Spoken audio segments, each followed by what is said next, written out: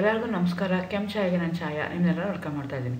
ನಾನು ಒಂದು ಕಾಲೇಜಲ್ಲಿ ಕೆಮಿಸ್ಟ್ರಿ ಪ್ರೊಫೆಸರ್ ವರ್ಕ್ ಮಾಡ್ತಾ ಇದ್ದೀನಿ. ನನ್ನ ಇಂಟೆನ್ಷನ್ ಚಾನಲ್ ಸ್ಟಾರ್ಟ್ ಮಾಡೋದಕ್ಕೆ ಅಂದರೆ ಸಾಧ್ಯ ಆದಷ್ಟು ಕೆಮಿಸ್ಟ್ರಿ ರಿಲೇಟೆಡ್ ಟಾಪಿಕ್ನ ಸಿಂಪಲ್ ಆಗಿ ಕನ್ನಡದಲ್ಲಿ ಹೇಳುವಂಥ ಪ್ರಯತ್ನ ಮಾಡ್ತಾ ಇದ್ದೀನಿ.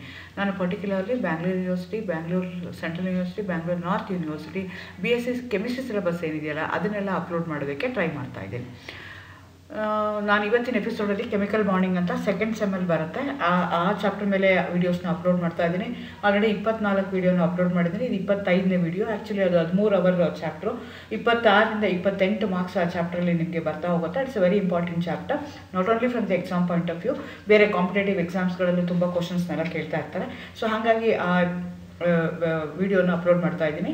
ಇವತ್ತಿನ ಎಪಿಸೋಡಲ್ಲಿ ನಾನು SP hybridisation taking barium chloride as an example. ನಿಮ್ಮ ಸಿಲೆಬಸ್ ಪ್ರಕಾರ SP, SP2, SP3, SP3D, SP3D2 ಒಟ್ಟು 5 ಕಾಂಪೌಂಡ್ದು ಹೈಬ್ರಿಡೈಸೇಷನ್ನ ಕಲಿಬೇಕಾಗತ್ತೆ. ಇವತ್ತು ನಾನು SP ಹೈಬ್ರಿಡೈಸೇಷನ್ ಹೇಳ್ತಾ ಇದ್ದೀನಿ, taking barium chloride as an example. ನಾನು ಹೇಳಿದಾಗೇ 5ರಲ್ಲಿ ಅದರ ಒಂದು ಡೆಫಿನೆಟ್ ಕ್ವಶನ್ 4 ಮಾರ್ಕ್ ಕೇಳ್ತಾರೆ. ಸೊ ಹಾಗಾಗಿ ನೀವು ಇದನ್ನು ಓದ್ಕೋಬೇಕಾಗತ್ತೆ. 5ರಲ್ಲಿ ಯಾವ್ದಾದ್ರು ಒಂದು ಕೊಡ್ತಾರೆ. Very simple. ಒಂದು ಅರ್ಥ ಆಯಿತು ಅಂತಂದರೆ ಮಿಕ್ಕಿದನ್ನೆಲ್ಲ ನಾವು ಈಸಿಯಾಗಿ ಮಾಡ್ತಾ ಹೋಗ್ಬೋದು. ಹೇಗೆ ಕ್ವಶನ್ ಕೇಳ್ತಾ ಇದ್ದರೆ ಎಕ್ಸ್ಪ್ಲೈನ್ SP ಹೈಬ್ರಿಡೈಸೇಷನ್ ಅಂತ ಕೇಳ್ಬೋದು, explain hybridisation involve in barium chloride ಅಂತ ಕೇಳ್ಬೋದು, ಅಥವಾ explain the hybridization of SP taking barium chloride as an example ಅಂತಲೂ ಕೇಳ್ಬೋದು. ಸೊ ಯಾವ್ದು ಬೇಕಾದ್ರೂ ಕೇಳ್ಬೋದು. ಅವರು 4 ಮಾರ್ಕ್ ಕ್ವಶನು ಇದ್ದೇ ಇದೆ, ಡೆಫಿನೆಟ್ ಆಗಿ ಇದ್ದೇ ಇರುತ್ತೆ.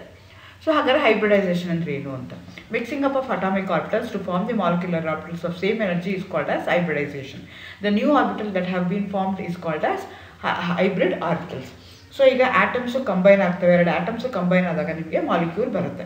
ಆಟಮ್ಸ್ದು ಏನು ಆರ್ಬಿಟಲ್ಸ್ ಇರುತ್ತಲ್ಲ ಅದಕ್ಕೆ ನಾವೇನಂತ ಕರಿತೀವಿ, ಅಟಾಮಿಕ್ ಆರ್ಬಿಟಲ್ಸ್ ಅಂತ ಕರಿತೀವಿ.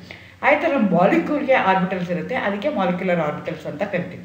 ಆದರೆ ಕೆಲವು ಸಲ ಏನಾಗುತ್ತವೆ ಅಂದರೆ atoms they won't combine, they undergo hybridisation, they undergo mixing up of atomic orbitals before farming the molecular orbital. So ಇದಕ್ಕೆ ನಾವೇನಂತ ಕರಿತೀವಿ, ಹೈಬ್ರಿಡೈಸೇಷನ್ ಅಂತ ಕರಿತೀವಿ. ಆ ಹೈಬ್ರಿಡ್ ಆದಾಗ ಏನು ಆರ್ಬಿಟಲ್ಸ್ ಬರುತ್ತಲ್ಲ ಅದಕ್ಕೆ ನಾನು ಏನಂತ ಕರಿತೀನಿ, ಹೈಬ್ರಿಡ್ ಆರ್ಬಿಟಲ್ಸ್ ಅಂತ ಕರಿತೀನಿ. ಅಂದ್ರೇನು, ಆಟಮ್ಸು ಕಂಬೈನ್ ಆಗಿ ಮಾಲಿಕ್ಯುಲರ್ ಆರ್ಬಿಟಲ್ಸ್ನ ಕೊಡ್ಬೋದು ಒಂದು ಕೇಸು. ಇಲ್ಲ ಅಂದರೆ ಈ ಮಾಲಿಕ್ಯುಲರ್ ಆರ್ಬಿಟಲ್ಸ್ ಅಟಾಮಿಕ್ ಆರ್ಬಿಟಲ್ಸ್ ಏನಾಗುತ್ತೆ, they themself get converted into hybrid orbitals. ಆ ಹೈಬ್ರಿಡ್ ಆರ್ಬಿಟಲ್ ಇನ್ನೊಂದು ಅಟಾಮಿಕ್ ಆರ್ಬಿಟಲ್ ಜೊತೆ ಕಂಬೈನ್ ಆದಾಗ ನಿಮಗೆ ಮಾಲಿಕ್ಯುಲರ್ ಆರ್ಬಿಟಲ್ ಬರ್ಬೋದು. ಸೊ 2 ಸಿಚುಯೇಷನ್ ಇದೆ. ಒಂದು ಅಟಾಮಿಕ್ ಆರ್ಬಿಟಲ್ ಕಂಬೈನ್ ಆಗಿ ಡೈರೆಕ್ಟಾಗಿ ಮಾಲಿಕ್ಯುಲರ್ ಆರ್ಬಿಟಲ್ ಬರುವಂಥದ್ದು ಇರ್ಬೋದು. ಇನ್ನೊಂದು ಅಟಾಮಿಕ್ ಆರ್ಬಿಟಲ್ಸು ತನ್ನಷ್ಟಕ್ಕೆ ತಾನೇ ಹೈಬ್ರಿಡ್ ಆರ್ಬಿಟಲ್ ಕನ್ವರ್ಟ್ ಆಗಿ ಆ ಹೈಬ್ರಿಡ್ ಆರ್ಬಿಟಲ್ ಇನ್ನೊಂದು ಅಟಾಮಿಕ್ ಆರ್ಬಿಟಲ್ ಜೊತೆ ಕಂಬೈನ್ ಆದಾಗ ನಿಮಗೆ ಮಾಲಿಕ್ಯುಲರ್ ಆರ್ಬಿಟಲ್ ಬರ್ಬೋದು. ಸೊ ಅದು ಹೆಂಗೆ ಆ ಹೈಬ್ರಿಡೈಸೇಷನ್ ಆಗುತ್ತಲ್ಲ, ಹೈಬ್ರಿಡ್ ಆಗತ್ತಲ್ಲ, ಅದಕ್ಕೆ ನಾವೇನಂತ ಕರಿತೀವಿ, ಹೈಬ್ರಿಡೈಸೇಷನ್ ಅಂತ ಕರಿತೀವಿ. ಸೊ ನಿಮ್ಗೆ ಗೊತ್ತು ಅಟಾಮಿಕ್ ಆರ್ಬಿಟಲ್ದು ಶೇಪ್ ಹೆಂಗಿರುತ್ತೆ ಅಂತಂದರೆ, S ಆರ್ಬಿಟಲ್ದು ಸ್ಪೆರಿಕಲ್ ಇರುತ್ತೆ, P ಆರ್ಬಿಟಲ್ಲು ಡಂಬಲ್ ಇರುತ್ತೆ, which is oriented in 3 different direction, PX, PY, PZ ಅಂತ 3 ಕಡೆಗೆ ಓರಿಯೆಂಟ್ ಆಗಿರುತ್ತೆ. ಆ ಥರ D ಆರ್ಬಿಟಲ್ ತೊಗೊಂಡ್ರೆ it's a dumbbell shape. It is oriented in 5 different direction. 1 in between the Axis, other 1 along the Axis ಆಗಿರುತ್ತೆ. DXY, DZX, DYZ, DX² minus DY² DZ². ಇದು atomic ಆರ್ಬಿಟಲ್ದು shape. Atomic ಆರ್ಬಿಟಲ್ದು shape ಬೇರೆ ಇರುತ್ತೆ, molecular orbital shape ಬೇರೆ ಇರುತ್ತೆ, hybrid orbital shape ಬೇರೆ ಇರುತ್ತೆ. So ಈ orbitals combine ಆದಾಗ ನಿಮಗೆ ಹೈಬ್ರಿಡ್ ಆರ್ಬಿಟಲ್ಸ್ ಬರುತ್ತೆ. ಆ ಹೈಬ್ರಿಡ್ ಆರ್ಬಿಟಲ್ ಶೇಪನ್ನು ಬೇರೆ ಆಗಿರುತ್ತೆ, ಡಿಪೆಂಡಿಂಗ್ ಅಪಾನ್ ಎಷ್ಟು ಅಟಾಮಿಕ್ ಆರ್ಬಿಟಲ್ಸು ಕಂಬೈನ್ ಆಗ್ತಾ ಇದೆ ಅನ್ನೋದ್ರ ಮೇಲೆ. So in SP hybridization, 1 S orbital, 1 P orbital present in the valence shell of an atom hybridized to form 2 equivalent SP hybrid orbitals. S orbital spherical ಇದೆ, P orbital ಇದನ್ನು PX, PY, PZ ಯಾವ್ದಾದ್ರು ತೊಗೋಬೋದು. ಎಲ್ಲರೂ ಏನಾಗಿರುತ್ತೆ ಅಂತಂದರೆ ನಿಮಗೆ same energy ಇರುತ್ತೆ, ಯಾವ್ದಾದ್ರು ತೊಗೋಬೋದು. ನಾವು ನಮ್ಮ ಕನ್ವೀನಿಯನ್ಸ್ಗೋಸ್ಕರ ನಾವೇನು ಮಾಡ್ತೀವಿ ಅಂತಂದರೆ PXನ ತೊಗೊಳ್ತೀವಿ. ಸೊ ನೀವು PY ತೊಗೋಬೋದು, PZ ತೊಗೋಬೋದು, ಯಾವ್ದು ಬೇಕಾದ್ರೂ ತೊಗೋಬೋದು. ಸೊ ನಾನೇನು ಮಾಡ್ತಾ ಇದ್ದೀನಿ, ಒಂದು P ಆರ್ಬಿಟಲು, ಒಂದು S ಆರ್ಬಿಟಲ್ನ ತೊಗೊಳ್ತಾ ಇದ್ದೀನಿ. ಆ 2 ಕಂಬೈನ್ ಆದಾಗ ನನಗೆ ಹೈಬ್ರಿಡ್ ಆರ್ಬಿಟಲ್ ಬರುತ್ತಲ್ಲ, ಆ ಹೈಬ್ರಿಡ್ ಆರ್ಬಿಟಲ್ಗೆ ನಾನು ಏನಂತ ಕರಿತೀನಿ, SP ಹೈಬ್ರಿಡ್ ಆರ್ಬಿಟಲ್ ಅಂತ ಕರಿತೀನಿ, which is planar molecule which is oriented to 180 degrees. ಅದು ಪ್ಲೇನಾರ್ ಆಗಿರುತ್ತೆ. ಈ ಥರ ಆಗಿ ಈ ಶೇಪಲ್ಲಿ ನಿಮಗೆ ಹೈಬ್ರಿಡ್ ಆರ್ಬಿಟಲ್ ಬರುತ್ತೆ. ಕೆಳಗಡೆ ಏನು ತೋರಿಸಿದ್ನಲ್ಲ ಆ ಶೇಪಲ್ಲಿ ನಿಮಗೆ ಹೈಬ್ರಿಡ್ ಆರ್ಬಿಟಲು ಫಾರ್ಮೇಷನ್ ಆಯಿತು. ಒಂದು S ಒಂದು P ಕಂಬೈನ್ ಆದಾಗ ಲೀನಿಯರ್ ಲೀನಿಯರ್ ಹೈಬ್ರಿಡ್ ಆರ್ಬಿಟಲ್ ಬರುತ್ತೆ. SP ಇರುತ್ತೆ, which going to have 2 lobes. ಮುಂಚೆ ನಾನು ಹೇಳ್ದಂಗೆ ಎಷ್ಟು ಅಟಾಮಿಕ್ ಆರ್ಬಿಟಲ್ಸ್ ಇರುತ್ತೋ ಅಷ್ಟು ಮಾಲಿಕ್ಯುಲರ್ ಆರ್ಬಿಟಲ್ಸ್ ಇರುತ್ತೆ.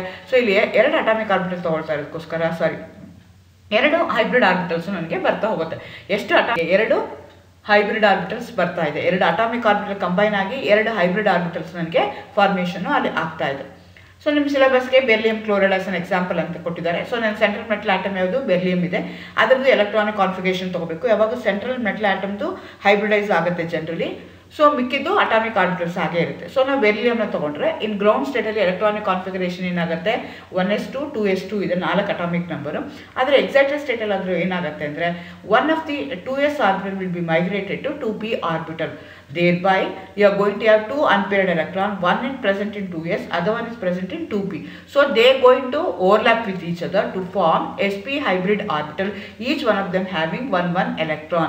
They in turn going to combine with the chlorine atom, the atomic orbital of the chlorine atom, in which it also going to have 1 unpaired electron in valence shell, that is in 3p orbital, going to combine together to form beryllium molecule BeCl2, which is A linear molecule. ಈ ಚಿತ್ರದಲ್ಲಿ ನೋಡಿ ಮಧ್ಯದಲ್ಲಿ sp hybrid orbital ಅನ್ನು ತಗೊಂಡಿದ್ದೀನಿ ನಾನು. ಆ sp hybrid orbital intern 2 sp hybrid orbitals ಇದೆ. That going to intern going to react with p orbital of the chlorine, 3p orbital of the chlorine. Thereby they are going to form a sigma bond between Be and Cl. ಆ ಕಡೆ ಮಧ್ಯದಲ್ಲಿ B ಇರುತ್ತೆ, ಆ ಕಡೆ ಈ ಕಡೆ ನಿಮಗೆ Cl ಬರ್ತಾ ಹೋಗುತ್ತೆ. The molecule is linear, the molecule linear ಆಗಿದೆ, ಬಾಂಡ್ ಆಂಗಲ್ 180 ಡಿಗ್ರೀಸ್ ಇದೆ, ಸ್ಟ್ರಕ್ಚರು ಈ ಥರ ನಿಮಗೆ ಕಾಣಿಸ್ತಾ ಇದೆ. ಸೊ ಹೈಬ್ರಿಡೈಸೇಷನ್ ಅಂದರೆ ಈ ಥರ ಕ್ವಶನ್ ಕೊಟ್ಟಾಗ 4 ಮಾರ್ಕ್ ಕ್ವಶನ್ ಕೊಟ್ಟಾಗ beryllium first hybridisation sp hybridisation ಅಂದರೆ ಏನು ಅಂತ ಹೇಳಬೇಕು. sp ಹೈಬ್ರಿಡ್ ಆರ್ಬಿಟಲ್ ಶೇಪ್ ಏನು ಬರುತ್ತೆ, ಬಾಂಡ್ ಆಂಗಲ್ ಏನು ಬರುತ್ತೆ ಅಂತ ಬರೀಬೇಕು. ಅದಾದಮೇಲೆ ಯಾವ ಮಾಲಿಕ್ಯೂಲ್ ಕೊಟ್ಟಿದಾರಲ್ಲ ಆ ಮಾಲಿಕ್ಯೂಲ್ ಸೆಂಟ್ರಲ್ ಆಟಮ್ದು ಯೂಶಲಿ ಹೈಬ್ರಿಡೈಸೇಷನ್ ಆಗಿರುತ್ತೆ. ಅದು ಹೆಂಗೆ ಹೈಬ್ರಿಡ್ ಆಗುತ್ತೆ ಅಂತ ಕನ್ಸಿಡರ್ ಮಾಡಿಕೊಂಡು ಅದು how it going to overlap with the atomic orbitals of the other atom, ಅದ್ರ ಮೇಲೆ ನೀವು ಮಾಲಿಕ್ಯುಲರ್ ಆರ್ಬಿಟಲ್ ಶೇಪ್ ಬರುತ್ತೆ, ಅದ್ರ ಮೇಲೆ ಮಾಲಿಕ್ಯೂಲು ಫಾರ್ಮ್ ಆಗುತ್ತೆ. All the best, thank you.